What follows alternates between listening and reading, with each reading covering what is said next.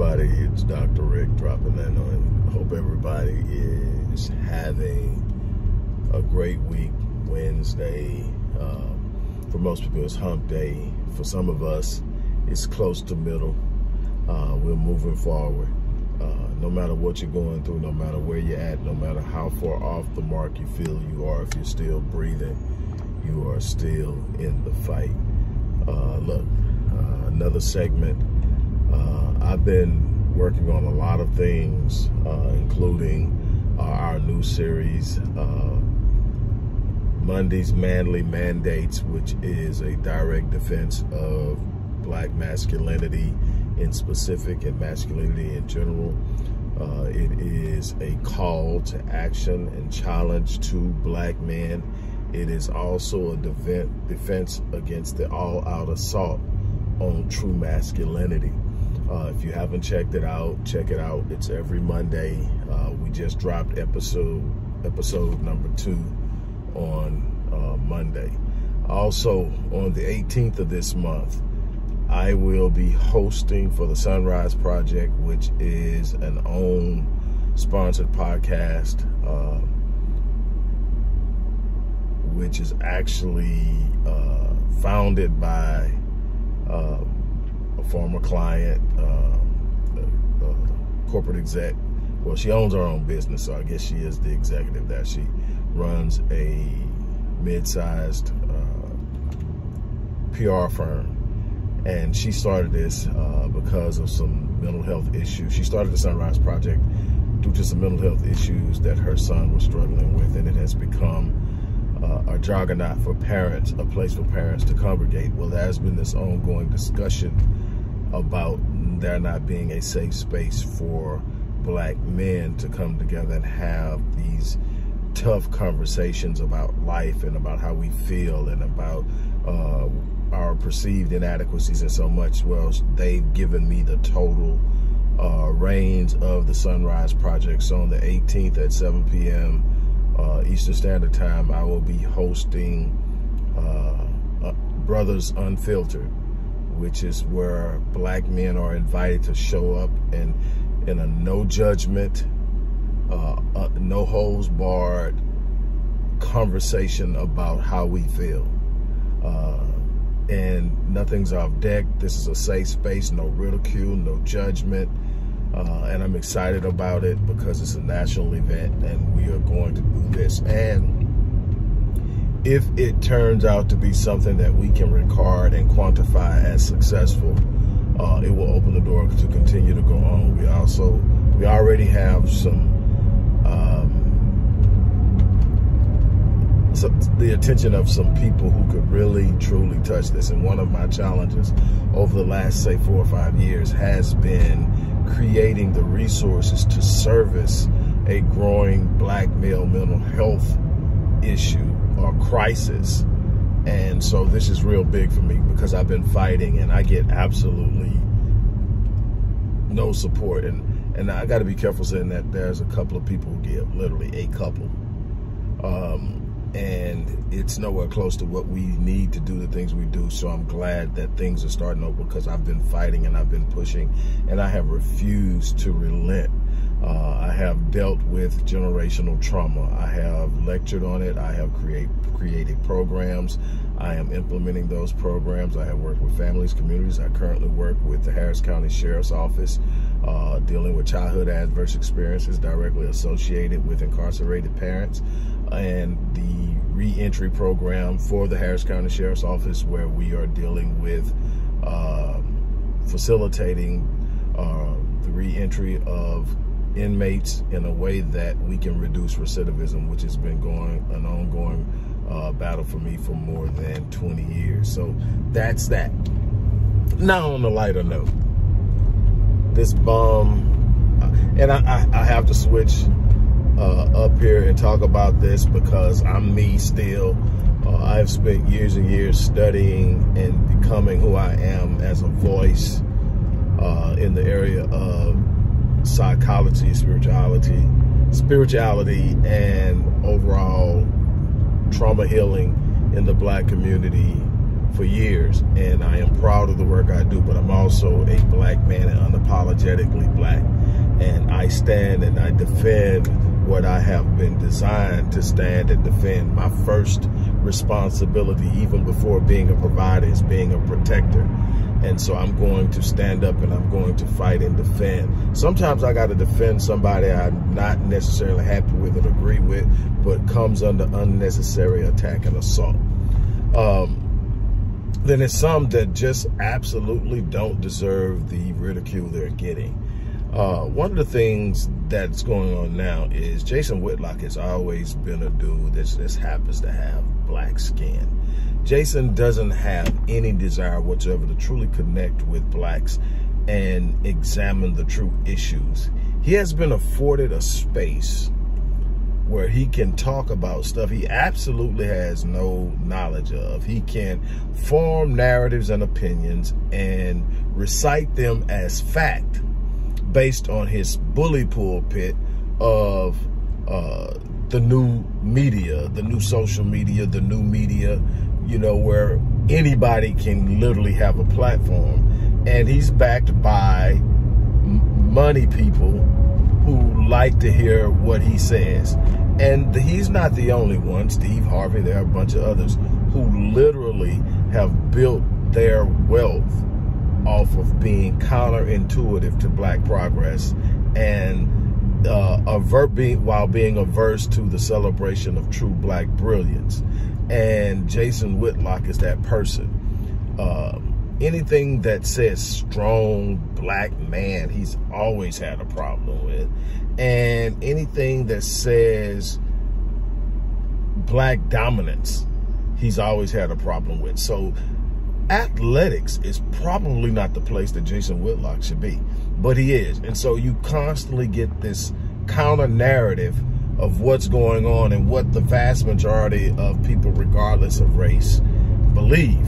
Now, what you'll learn about our white counterparts is they can know the truth, but will be more than happy to hear a counter narrative to the truth that makes them more comfortable. They can know that we're more athletic and that we're more gifted and all of these things. And this is just a simple thing. And don't think it's least because it's a physical attribute. It's historical in its development and presentation. It's their own behaviors in many instances coming back to haunt them. But don't marginalize our physical giftedness, because that's what they've done to us. For years, they told us that athletic quarterbacks couldn't play in the NFL because they didn't have the intellectual capacity or the brain power to function in the game. And now those type of quarterbacks are dominating the NFL, and all but maybe one of them are black or biracial. And I come from an era where if your daddy black, you're black. And that's all it is to it. So all of them are black. But something Chubby said after Iowa beat LSU in the Elite Eight to go to the Final Four. And that was, to me, a good game. I think it was a poorly coached game by Kim Mulkey. I think Haley Van Lith was a deer in headlights trying to guard Caitlin Clark. And I think that the first thing I would have done is I would have put Flo J. Johnson on her, more athletic, more skilled, more confidence. And she would have made Caitlin play defense on the other end, which Haley did not. But it was time management, it was scheming, it was a pure mess on Kim Mulkey's part. Not taking anything away from Iowa's play, because their whole team stepped up. Yes, Caitlin had 41 points and her buckets were timely and her buckets were huge, but there were some other big baskets made. And They end up only winning by, I think, 5 or 6 or something like that points. They closed the gap at the end once Flo Janae actually started guarding her and a bunch of other things. I'm not saying they would have won either way. I don't predict those things, but I'm saying that I think it was our coach. But I don't want to take anything away from Iowa. I don't want to take anything away from Caitlin Clark. Actually, the young lady has showed class. You know, yes, she was taunting last year, and she admits she was taunting. So when it came back on her in the championship game and Angel taunted her, and everybody, you know, especially the other side, made a real big issue about it. They weren't about the taunting when she was doing it, but when she got taunted after losing, they did. She came on and said, hey, that's part of the game. She's a noise talker. That's the way she plays the game. And when it came back on her, she says the way you stop it is win. She came back this year and she won. And then with class, she hugged her and they talked. And Angel has been saying the whole time, we don't hate each other. We're competitors. And that's what you got out there. You got female gladiators going at it in a sport that a lot of people are getting rich off of, and a lot of people are doing whatever. But at least these players are getting paid now. So that's good. But Jason, little chubby ass, had something to say. He said that he's glad it's over. Now we can stop the crap and stop comparing Angel Reese to Caitlin Clark. They're not even in the same arena, some other bull crap. The only reason Angel Reese is famous is for taunting. Now, anybody who understands and knows the sport and knows the history of the game and has watched Angel since she was in Baltimore, and then when she was at, what's the school she was at before she came there? But she came to LSU with a resume. And she's a walking double-double. She had 20 rebounds Monday night. So, and I think 17 points. So she had another double-double. Is her skill set the same as Caitlin Clark? No, nobody's skill set the same as Caitlin Clark. Nobody's ever said that. What we said were we had competitors, and we were looking at a team because we understand not one person is going to win the game. But in my actual strategy was, you got 2 ways to do this. You can literally double her all game long and not even let her touch the ball and make the other team beat you. Or you sit up and you stick to your man and you let her go to work. If she outscores you by herself, but what she makes you do is she breaks down your defense. Not just with her dribbling and penetration, but with her shooting. She makes other players want to break off and come help the player that's getting torched, and ultimately leave other players open, and she finds them with pinpoint accuracy. They got beat down the court a lot, but ultimately, nobody said that Angel is the same or equal in the same way but Angel has an impact on the game. Angel's leadership is equal on the floor. She's more emotional, she's more erratic, she's more volatile. That's the way she plays the game, and it's a direct relationship to where she grew up playing the game. Caitlin grew up in a barn in Iowa, literally shooting by herself, and had to play with boys because there wasn't a girls' team. A lot of her game is explained by that. Angel grew up in Baltimore. And if you don't understand, just start researching the city of Baltimore, and you'll understand the hardships, the difficulties, and the edge that she has. And the idea that that young lady is only famous because of that taunting. No, she's famous because she was a walking double-double last year. She's famous because she showed up and she led that team to that championship. We watched Flo J grow up this year and become a scoring machine and skill set. She's going to be a problem next year as a junior. But here's the thing.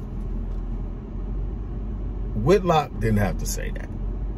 But Whitlock knows his viewers want to hear it, because to them, every white person in the Midwest won when Iowa won, because it was that big to them. And let's be honest, we were cheering for LSU, even if we're not LSU fans. And we were cheering for them because we sensed the hostility against our girls. I don't see anything wrong with that. I don't think we need to take it outside of the game, though. I think in the game, you sit up and say, I'm riding with my... Now, when you come for my girl, after the game is over, your people won. Let it ride. You know, I mean, and, you know, say, hey, man, say what you want to say. Caitlin took it to him because she did. Nobody can rob her from that. And I'm not about robbing athletes based on any situation outside of a sport. When I'm playing in a sport or observing a sport, I'm watching the pure performance of the athlete, and I'm enjoying the game. I'm enjoying the track meet. I'm enjoying the swim meet. I'm enjoying the athleticism and the skill and the mentality it takes to compete at a high level. I'm looking at the pressure that's on people like Juju Watkins as a freshman, who had to come down and play our heart out to only lose to a UConn team that's sweet, and to watch their star, who happens to be white, come back from a horrifying knee injury last year to play at the level she played at, to watch Hannah Hidalgo, little freshman at Notre Dame, ball out of control. That's the kind of stuff I love. And I've watched women's basketball elevate over the last few years to where we're paying attention to it. And I'm feeling that. I'm feeling that, and everything is worth